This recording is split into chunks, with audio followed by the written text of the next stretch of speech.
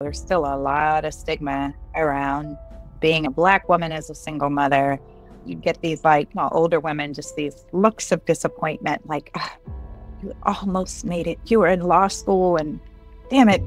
I remember calling friends being like, "You're not going to believe this, I'm pregnant." And they would just laugh. They'd be like, "Girl, stop. Girl, we all know you don't even have sex." I'm like, such a nerd. But I remember being that woman that was like, "I'm in my 30s, already have a child. I just need to meet a nice guy that's going to help me raise this baby." That's exactly what I got. We dated for 6 months before he proposed. He had been given an ultimatum by a beautiful woman and felt he's in his 30s. It's time for him to settle down and be serious. It's just like this recipe for disaster. You found it hard to get employment. Yeah, man. There was no Black Lives Matter movement going on. No. I remember the first career coach telling me I think you have to take that Black studies off your resume. Took it off. Sure enough, I started getting hits. What inspired the law school decision? So I was in grad school majoring in Black studies, which is around the time when you realize oh, this is what everyone was asking me. What was I going to do with this degree, right? I was like, oh, so I only have one choice. I could just get my PhD and teach all, Right. that was it. And that didn't, I don't know, it just wasn't appealing to me at the time. It just seemed so limiting. You know what I mean? I felt like I could always go teach. And so I remember Professor Sanction's look, you can either go get your PhD, you can go to law school. And I was like, oh, I guess I'm going to law school. No rhyme or reason other than that. And I remember taking the LSAT. I had also applied to a few grad schools, just in case. And I'd gotten into University of Wisconsin. I'd gotten into the School of Miami. And I remember contacting the LSAT to try and get my money back. So I didn't have to take the test. It's so embarrassing. And they were like, the test is coming up. We cannot give you your full amount back. We can just give you a portion. I was like, you know what? Forget it. I'll just take the test. I'm not, ridiculous. So I take the test. I do well on it. I start getting all of these letters, it was Cornell, it was this place, it was that place. And I was like, oh, maybe I should go to law school. And ended up wanting to stay in Ohio and started at a small school there called Capital University Law School. Because again, I had no idea what schools, I didn't have anyone to guide me and say no, you need to go to the most prestigious law school ever. I was like, this is super convenient. I won't have to move across country. This is going to be great. And they gave me a very generous scholarship.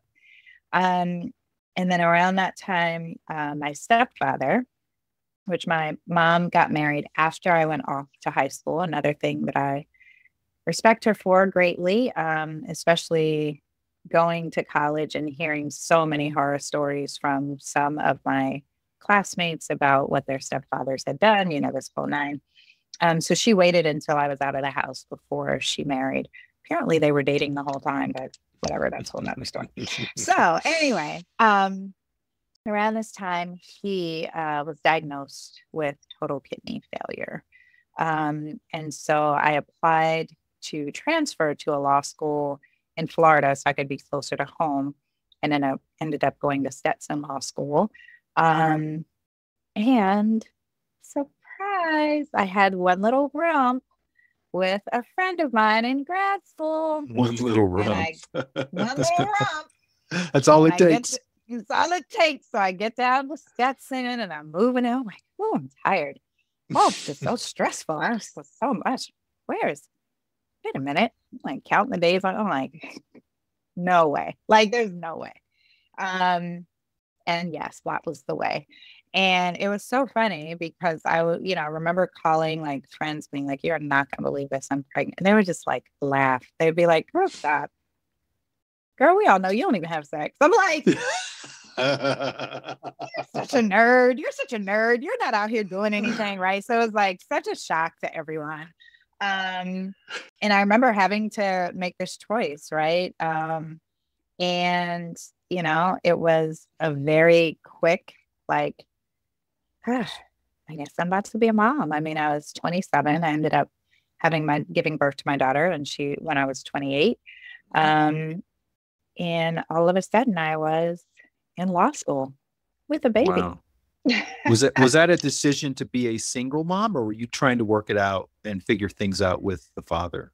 No, we were friends, and both very much, held steadfast to like, just because we have this thing, like we didn't want to fall into this trap.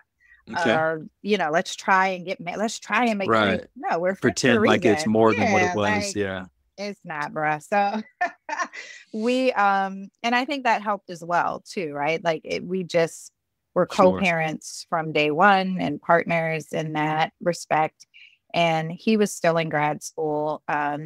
So he was still in Ohio. And I was going it alone, Wow. Which makes it an even bigger decision for you.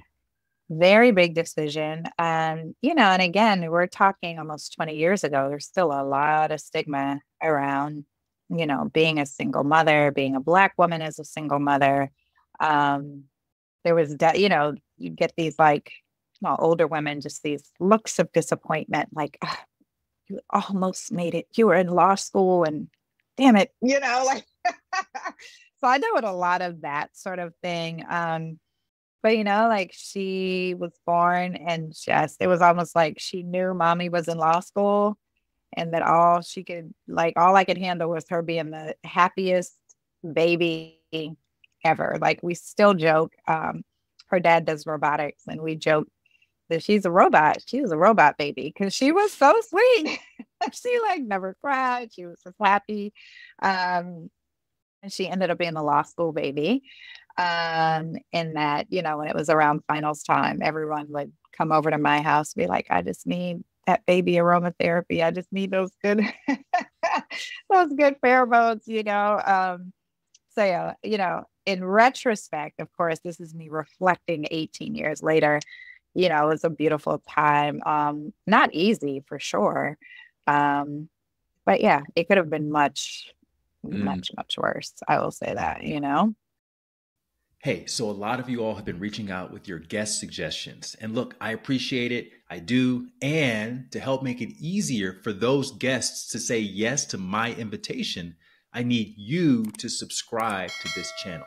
Just hit the subscribe button below. And that's literally the best way to help me get you that guest on my podcast. All right. Thank you so much for helping out, and back to the show. Yeah. So you have a law degree, you have a baby, and you have on your resume it says you were an African-American major, and you found it hard to get employment. Like, yeah, man, they were like, what?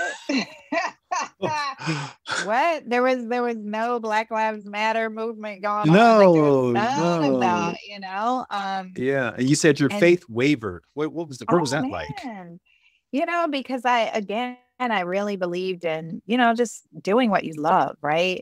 And felt that it was very important that had so much passion and joy around African and African-American history, but there was nothing for me. And I was just like, how did I end up here? Like, God, what? Like, what? Like, you couldn't tell, like, you can just close this door sooner. So, and I remember the first, career coach telling me like, I think you have to take that Black studies off your resume. Just saying. Was that a Black person or a white person who told you that? I don't even remember. I don't even remember. But it was probably a white career coach. But I feel like I would have got the advice from anyone at that time. It was just like, right. Girl, they are not. The minute they see that is like, next, right? And did you have any Hotep tendencies back then? Were you people know that you were an African-American studies major just from having a 5-minute conversation with you? I was not smelling like patchouli and, doing the thing out there. No, I think, it was very clear that I had a love of history I think anytime, folks engage me in conversation, but no, there was no way of telling that I was a, Black Studies major until you saw my resume. And so I remember her telling me to like change that to the social sciences. And I was just like, it just felt so deceitful. You know what I mean? And now she was like, no law firm cares what you majored in undergrad. But like when they see that, then they start caring. So I took it off. And sure enough, I started getting hits. And the first law firm that reached out to me was a small boutique law firm that did energy and environmental work. And it was on the plaintiff side, which meant there was some natural intersection there with race. And I was just like, man, I could have kept it on my resume. But anyway, it ended up being just a wonderful opportunity. Just doing like a lot of brownfields litigation. Like it was amazing. But then, is that like Aaron Brockovich type of work where people are class action suits and?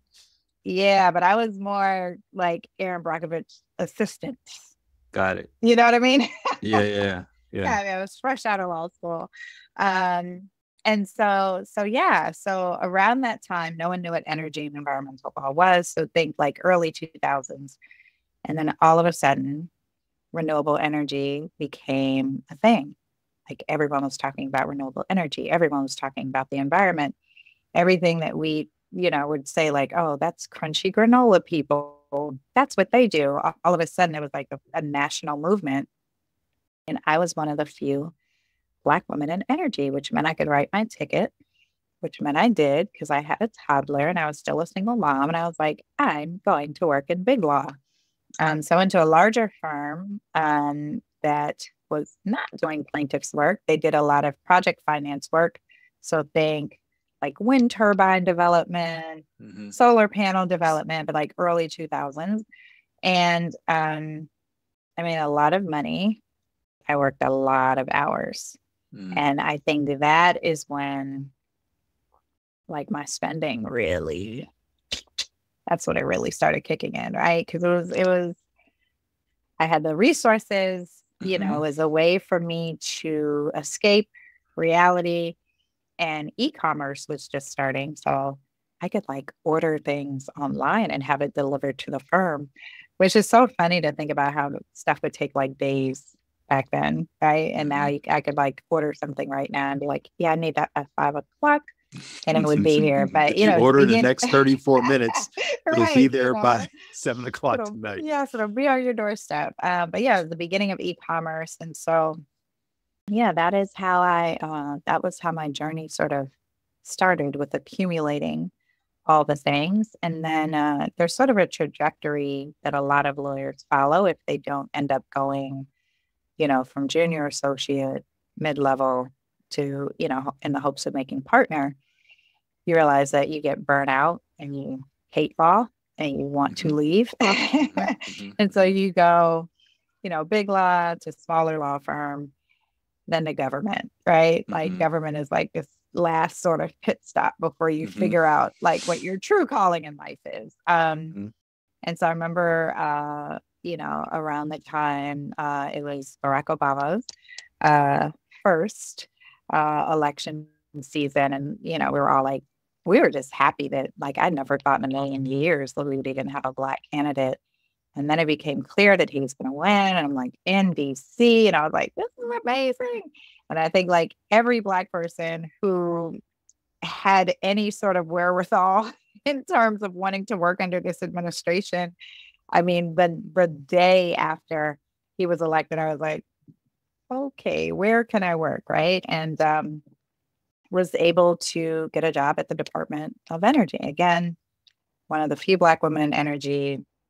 I could have gone wherever. Right. And it ended up just renewing my love for, working with people and changing lives. And I worked in the office of weatherization.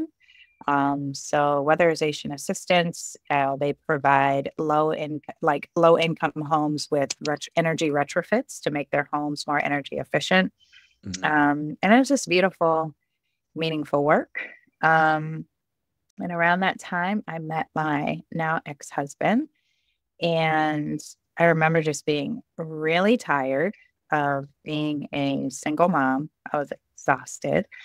And I was like, I just need to meet a nice guy that's going to help me raise this baby. That's exactly what I got. A nice guy that helped me raise my daughter. What was the cute meet? How did you guys meet? Because there weren't any apps back then. Yeah, there were no apps. Do you know I still have not been on a dating app, but that's not a conversation for another day. Yeah, we actually met at a March Madness party with one of the other Black woman attorneys that I knew. She was did not have a child, so she was always out in the streets. So she had like this big March Madness party at some nightclub or whatever, and we met. You didn't want to go, but you went at the last minute. Know how you know the story. You know the story. No, I wanted to go because I had a babysitter, and I was like, I have a night out. Get out.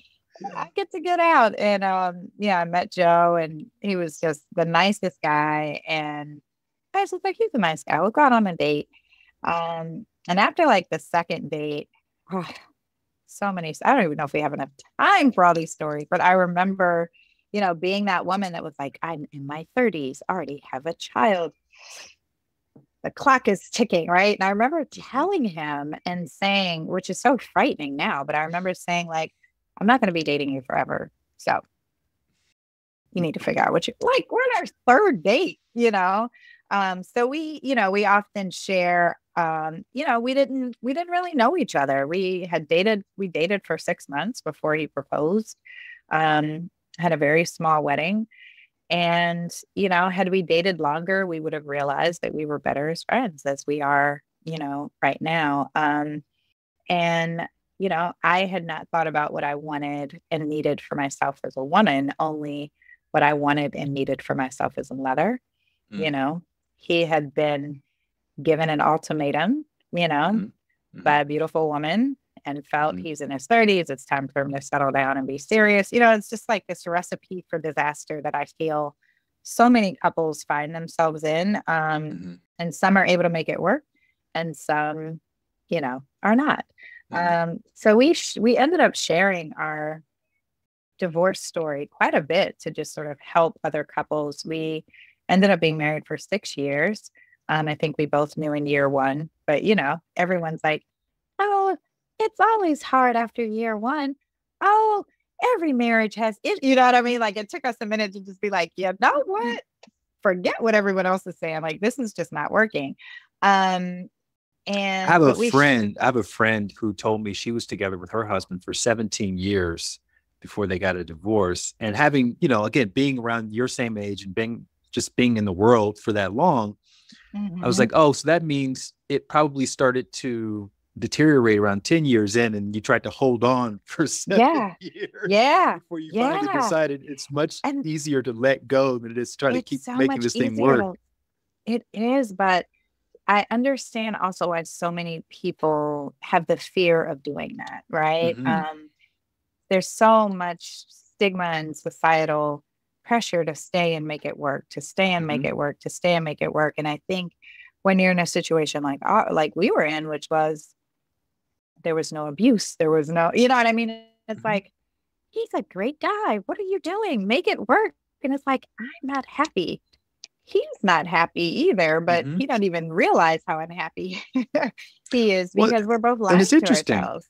Yeah. And that's the theme of our current work, our minimalism work, right? It's there's nothing wrong with having all this crap, but if you let it go, you may discover that you actually weren't even happy with all the stuff that you accumulated, and that actually there's some freedom in there for you to really hone in on what it is that you're inspired by and passionate about and all of that. So it's interesting to see that was where, that's just one little symptom that this minimalist inside of you was starting to awaken. It was starting to emerge. And I mean, we were like right, at the point of deciding like, we're going to get a divorce when I actually started my journey. You can only imagine how much more stuff that I brought when I had 2 incomes, right, to play around with.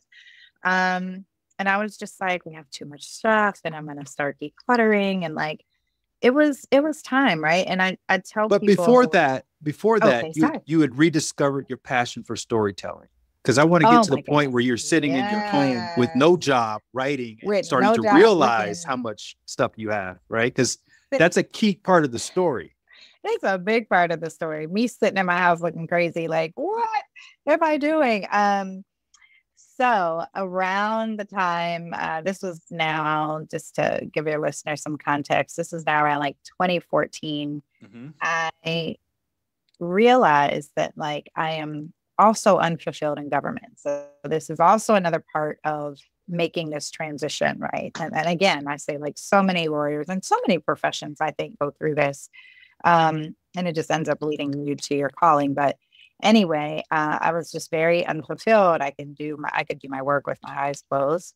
And I had a friend say, you know what, we should do National Novel Writing Month. And I was like, that sounds so nerdy. Even to a nerd, that sounds nerdy. Like, what is that? She's like, oh man, every November, people around the world commit to writing a novel in 1 month. And I was like, that sounds so crazy, but yeah, let's do it. And I ended up deciding to write a book about a theory that I had heard in grad school, which was that the spirits of slaves were not at rest and that they were embodied in the winds of hurricanes. And so, this was an opportunity for me to do all the historical research that I wanted to do. I looked at the top 10 hurricanes and looked to see if there were any corresponding moments in Black history that would justify the rage of a hurricane. It was the most magical soul awakening journey ever, but we'll have to have a whole nother conversation about it. It was, so I start writing this book, doing this research, and my soul is on fire. And I was like, I forgot how much I loved writing. I forgot how much I loved research. I forgot how much I loved focusing on African and African American history, right? So it awakened that or reawakened that. And I think once it was reawakened, there was just no way that it could ever be dormant and go to sleep again. And so I ended up indie publishing that book, thinking, hey, I accomplished something that's amazing. Mind you, to anyone thinking about National Novel Writing Month, it is a time to write the good first draft of a novel. You will not the final draft. No, yeah. It won't be print ready after 30 days. No caveat there. Yeah, I mean, I edited it for like a year, right? Yeah. That's so interesting. So did you have a mentor that kind of walked you through that process? I had no mentor. I had no. Did your friend even continue on beyond the month of November? No, she did not, which is like wild. I feel like she, just like, and we met online. It was so weird. Like she just came into my life for that season and that reason. To get you to write your first book. To get me to write my first book. And it's so wild. Her name is Crystal. And she's always like, I'm so proud of you. Like we're still cool, but she did not continue on. But yeah, so I indie published this book and I like a big little book launch party, this is how it was big for me, but it was small. So back then you had Amazon direct publishing. So is that what you did? KDP? That's what I did. I did. I did KDP. And I also did the print because back then you could do. So it was called Create Space, I think back then. Yeah, it was Create Space. That's what it was. Yeah. So I did Create Space. And then I did the Kindle version of the book. And it was just wild. I found a cover designer online. And anyway, it looked amazing. And 99 Designs? Or no, thank one goodness. Of those or Fiverr. No, I paid real money. Yeah. You paid real money. I paid real money. Yeah. So I always tell people, I'm like, I found this cover designer that also worked with traditional publishers and still works with traditional publishers. And I bought a pre-made cover because I couldn't afford and then I'm like, this is not my career. I'm just going, let me find a pre-made cover. But I had them do all the formatting and fonts and so it looked like, a not self-published book, which back then indie publishing was not as hip, Right. and Of cool as course. it is today. Anyway, so I have my big little book launch party. All my friends and family come, and I think I'm just going to go back to work, right? So then my friends start reading, and they're like, "This is actually really good." I'm like, "Really?" Thanks, Sam. They're like, "That's amazing," but you don't believe it when it's your friends, right? Hmm. So people start leaving reviews. And then I start hearing from educators. I start hearing from professors, and they're like, "I just want you to know, I'm going to be using your book in my AFAM 101." And I'm like, "Wait, what is That's happening right now?" crazy. Isn't that That's so wild? crazy. And so then I get a call, and it's the woman who is now my agent. She's like, "Are you represented? Would you like to seek representation?" Yeah, it's just like the wildest journey ever that Hmm. led me to where I'm supposed to be. Thank you so much for watching. Just FYI, we post a new video almost every day, so make sure you comment and subscribe below so you don't miss out on anything. And if you enjoyed this video, I think you're really going to love this one as well. And if you ever want to see a playlist of all of my podcasts or all of the plot twists or any other category of videos, you can find links to those in the description below.